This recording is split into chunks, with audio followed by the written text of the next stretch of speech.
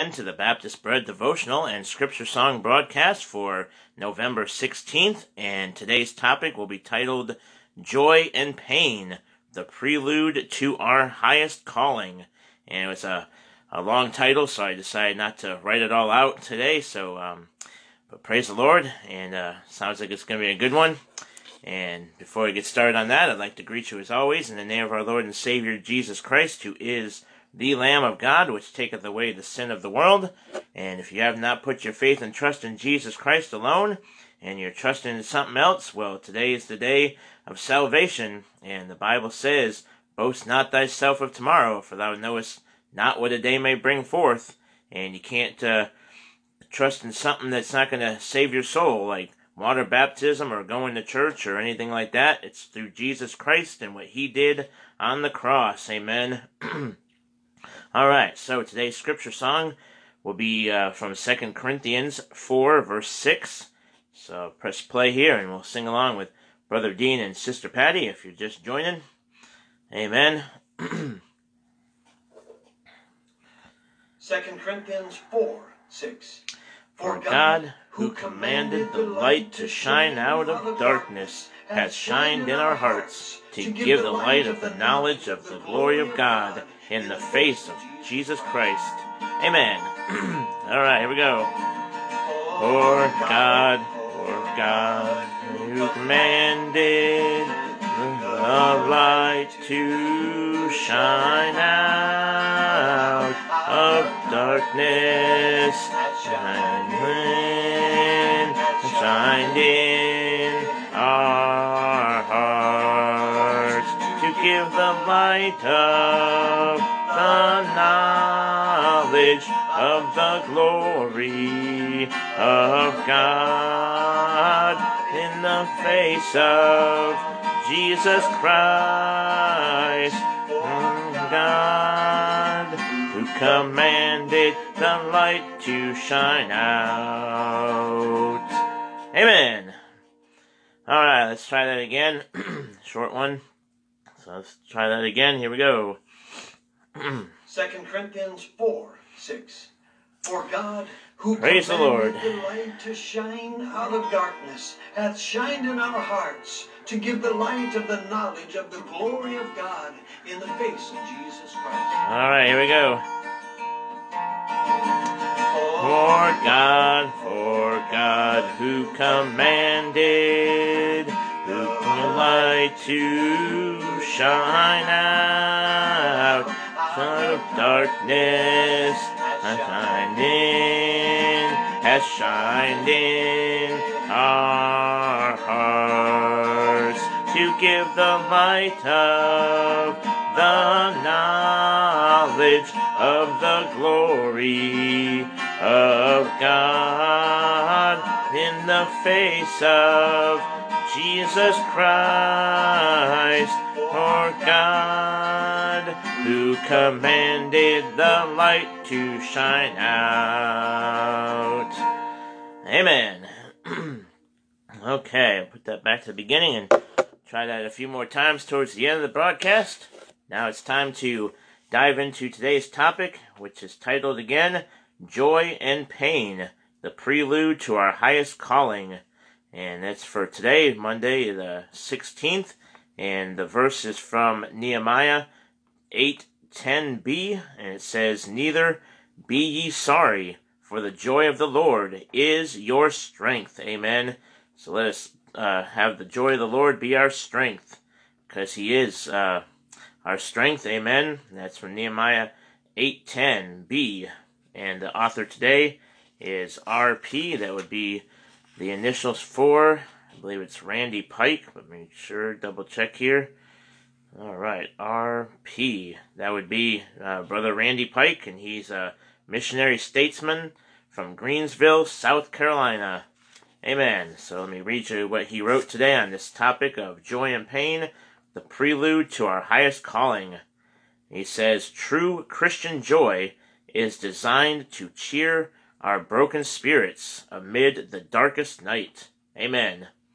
But often our load is so crushing that we miss the good comfort of such help. Yeah, that's very true there. We tend to let the load get so big and not take it to the Lord right away, and we just let it keep piling up until it gets too much for us and starts crushing us, and then takes away the joy and the comfort. Amen. And so let's remember that, to make sure that whatever's ailing us, that we take it to the Lord right away and have Him take care of it. Amen. Before it starts getting too heavy. All right. Continuing on, he says, God has called us into a service that involves all these experiences because His desire is toward us. Song of Solomon 7:10. Peter, writing to persecuted saints scattered over most of Asia, desired to write, Ye rejoice with joy unspeakable and full of glory. 1 Peter 1:8. Our heavenly call was properly described by the Apostle Paul as sorrowful, yet always rejoicing. 2 Corinthians 6:10. Soon the winter and tempests of human life will be over, and we may confidently anticipate what is shadowed in the beautiful Song of Solomon. For lo, the winter is past, the rain is over and gone, the flowers appear on the earth, the time of the singing of birds is come, and the voice of the turtle is heard in our land. The fig tree putteth forth her green figs, and the vines with the tender grape give a good smell. Song of Solomon 2:11 through 13a. Amen. And one day we'll be up with the Lord, and we'll be out of this body and be present with the Lord. Amen. Looking forward to that day. Hope you are too. All right. Continue on. He says, in the glowing, colorful terms, the Hebrew hymnist seems to express a longing for the dawn of heaven's eternal joy. That is part of our hope, for it is the everlasting consumption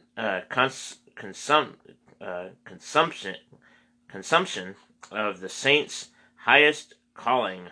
Amen. All right, so praise the Lord. One day we'll be up there with the Lord and won't have to worry about all the troubles and the pains and the sorrows.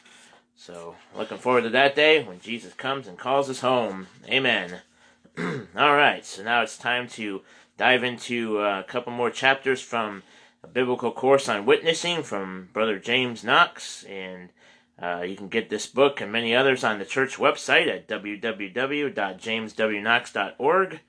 So let me get into the chapter here titled The Message. So we're going to cover the message and then the spiritual condition of the lost man. Let me read you here the message, and it says, the sinner must know 6 things before he can be saved. Number 1, he is a lost sinner.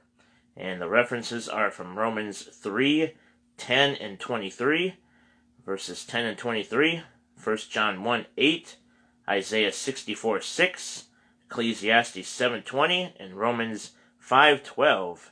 So number 1 is he is a lost sinner.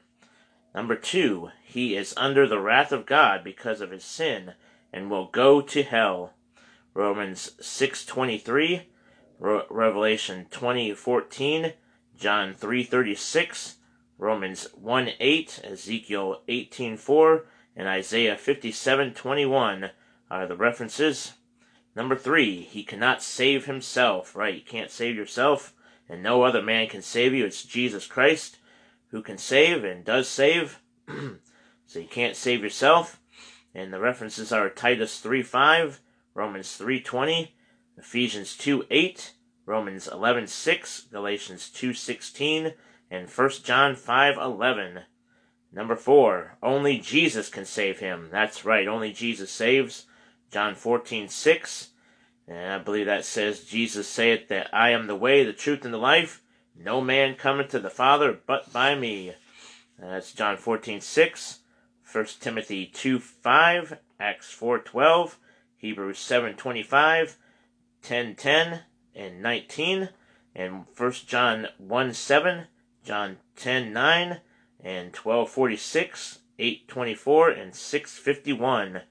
And number 5, salvation is by faith in Jesus, not by works. Acts 16:31, John 3:16 through 18, and 3:36, Galatians 3:26, John 1:12, Romans 10:9, and 3:28. And number 6 is doing nothing is as sure a way to hell as outward wickedness. Hebrews 2:3, Acts 3:22 through 23, 13:38 through 41, and John 3:36.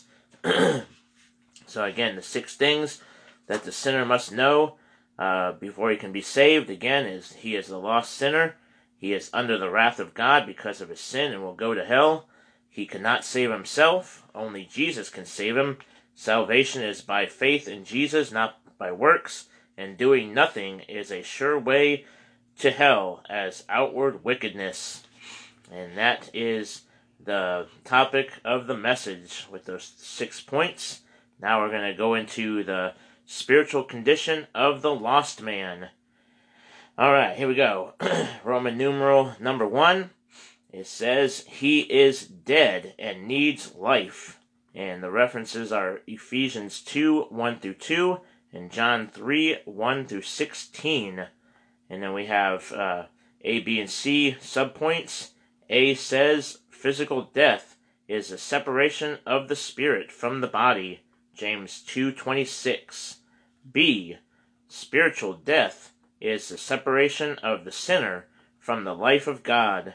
Ephesians 4:18, 1 John 5:12, excuse me, and John 3:36. Then we have 1 and 2 here in these subpoints. 1 says, consider Adam separated from God and the garden. Genesis 2:17. And number 2, consider the prodigal called dead while separated from home and father. Luke 15:24 and 1 Timothy 5:6. And then C says, the second death fixes this condition eternally.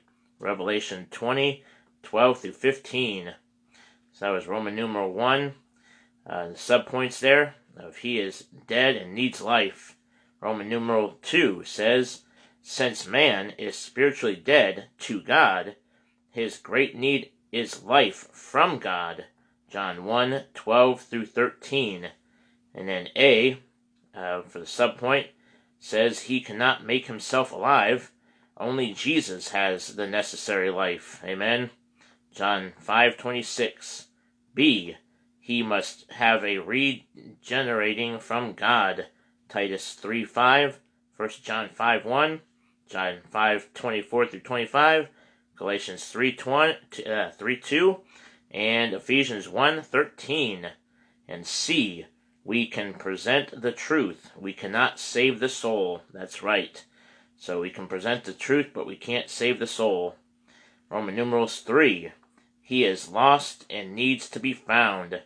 And subpoint A says lost can mean a thing is not in the possession of its lawful owner. B, lost can mean a person does not know where he is or how to find his destination. Luke 19:10 and 2 Corinthians 4:3.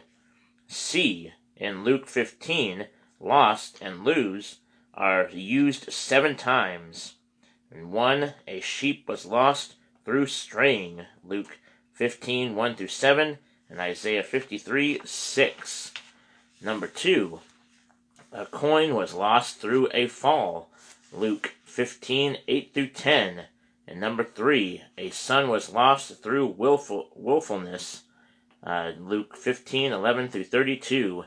And D, restoration is possible when one seeks the lost or when conviction draws them back. Amen. Alright, Roman numeral number 4 says he is a slave and needs redemption. And then we have A through F for the subpoints. A is the sinner is under the control of or in the possession of another. 2 Timothy 2:26. B, he cannot free himself. John 8:34, Romans 6:16 and 20, and then 7:14. C, the world is a gigantic slave camp. Yeah, That's the truth. Romans 8:15 and Galatians 4:3. D. Christ came to redeem. Hallelujah. Galatians 4:4-5, Luke 4:18, and 1 Peter 1:18. E. He paid the ransom price for redemption. Galatians 3:13, Mark 10:45, and 1 Corinthians 6:20 are the references. And F. He can deliver those who trust him. John 8:32 and 36, Ephesians 1:7, and Galatians 5:1. All right, so number 5, Roman numeral number 5, says he is alienated and needs reconciliation. And then we have A, man is at enmity against God, Romans 5:10, 8:7-8, Titus 3:3.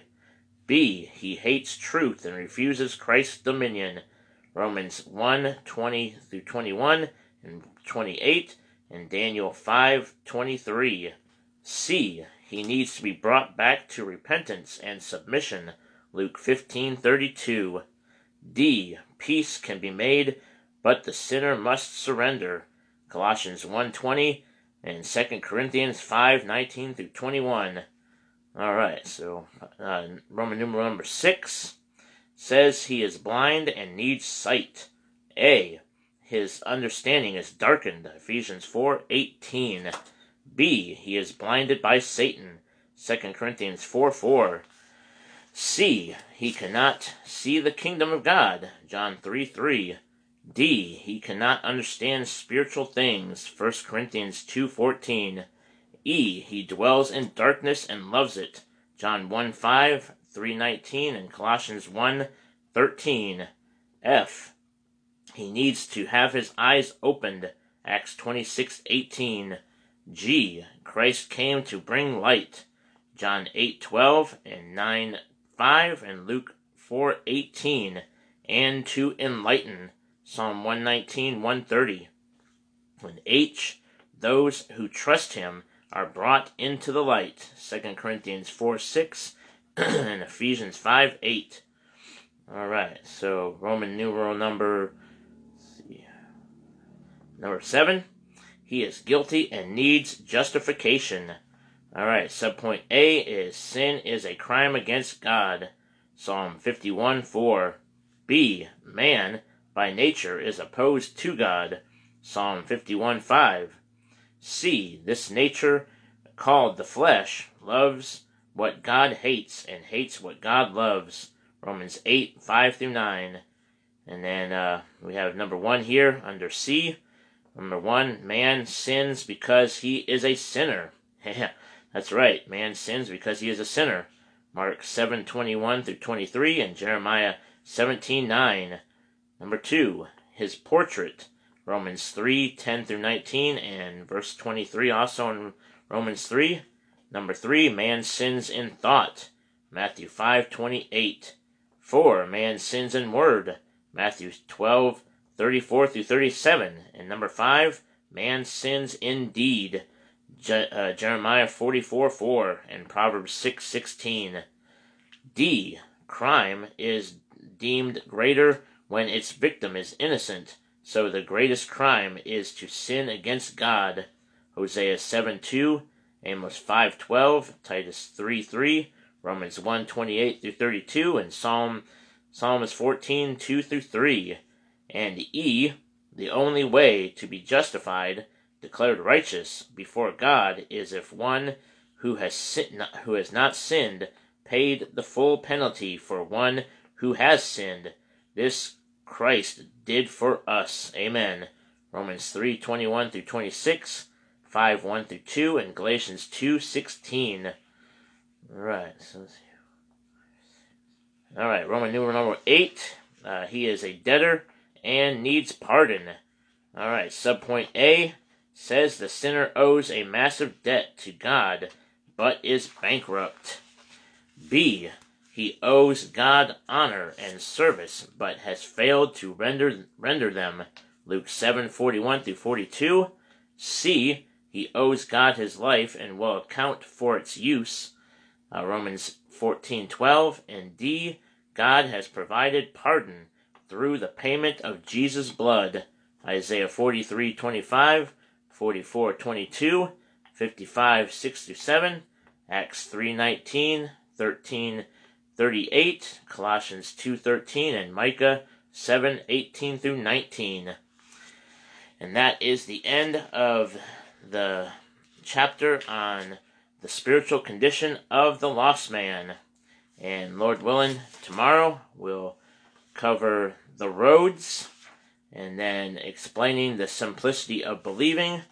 Let's see how long this next chapter is. And maybe we'll also cover, so we'll do the roads and then explaining the simplicity of believing, and then maybe jump into this one, encouraging a decision, because that one's a short one too. So try to cover 3 chapters tomorrow. So Lord willing, to do that. And again, you can find this book on the church website at www.jameswknox.org. Amen. All right, so let's go ahead and sing today's scripture song again. And let me see here. How do I want to do this? Let's go ahead and do yesterday's first for a review, and then we'll do today's. So let me see. Yesterday's was from 2 Corinthians 4, 3-4. So we'll go ahead and do that, and then we'll do today's one more time, and then wrap it up. Amen. All right. 2 Corinthians 4, 3 and 4. But if our gospel be hid, it is hid to them that are lost, in whom the God of this world hath blinded the minds of them which believe not, lest the light of the glorious gospel of Christ, who is the image of God, shine unto them. Alright, here we go. But if our gospel be hid, it is hid to them that are lost. It is hid to them that are lost, in whom the God of this world hath blinded the minds of which they believe not, lest the light of the glorious gospel of Christ, who is the image of God, should shine unto them. But if our gospel be hid, it is hid to them that are lost. It is hid to them that are lost. Shine unto them. Amen. Alright, we're going to sing today's one more time before we wrap it up. 2 Corinthians Amen. 4, 6. For God, who commanded the light to shine out of darkness, has shined in our hearts to give the light of the knowledge of the glory of God in the face of Jesus Christ. Alright, here we go. We're going to sing it out one more time. For God commanded the light to shine out in the darkness, has shined in our hearts to give the light of the knowledge of the glory of God in the face of Jesus Christ. For God, who commanded the light to shine out. Amen. Praise the Lord. All right. Well, that'll about wrap it up for today's broadcast. And before I go, let me give you tomorrow's scripture song and then devotional topic. And we'll be singing 2 Corinthians chapter 4, verses 17-18. And it says here, for our light affliction, which is but for a moment, worketh for us a far more exceeding and eternal weight of glory, while we look not at the things which are seen, but at the things which are not seen. For the things which are seen are temporal, but the things which are not seen are eternal. Amen. So that would be tomorrow's scripture song for the 17th. And tomorrow's topic will be titled Christ Gives His Life. And the verse will be from John 10, verse 11. So that would be the passage tomorrow for this topic on Christ Gives His Life. Amen. All right, and then again we'll cover some more chapters from the Biblical Course on Witnessing book from Brother James. And so hope you'll join me for that tomorrow. And if you would like to get your hands on these devotional booklets, you can do so. I believe you can order them from this website at www.timgreenministries.org. And if you'd like to learn the scripture songs more, you can do so by going to Brother Dean and Sister Patty's website at www.dailyscripturesongs.com. And pray for them and all missionaries around the world, and pray that those missionaries that are trying to get on the field are stuck here in the USA. Pray that international travel will open up, and pray that God will allow that to happen again and get them where they need to go. And you can be a missionary in your own backyard by going and talking to people in your own town. Amen. Because people here in the USA need Jesus just as much as they would do anywhere else. So, all right. So let's keep them in the prayers. Amen. And until next time, may the Lord richly bless you, and hope you all have a great and wonderful rest of your Monday. And see you, Lord willing, later for the daily Bible reading. So, all right. We'll continue through the book of Acts. Amen. All right, so until next time, bye-bye for now, and thanks again for watching.